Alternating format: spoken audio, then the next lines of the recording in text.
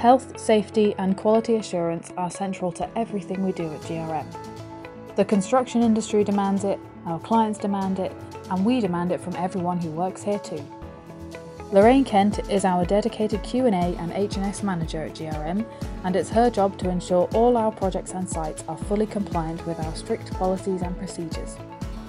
This normally starts in the office with a review of the project file to verify all the paperwork, including risk assessments and method statements, underground service plans, and the procurement and management of approved subcontractors for plant and drilling.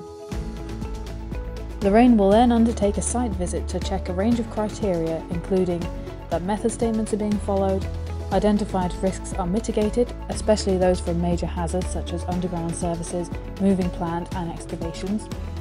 All personnel, including contractors, are wearing the correct PPE. The site is secured as necessary to restrict unauthorised access. There is an appropriate site sign-in procedure and it's being adhered to. There is suitable provision for personnel welfare and first aid if required. Our focus at GRM on both QA and H&S means we are accredited and certified by all the leading industry associations and bodies.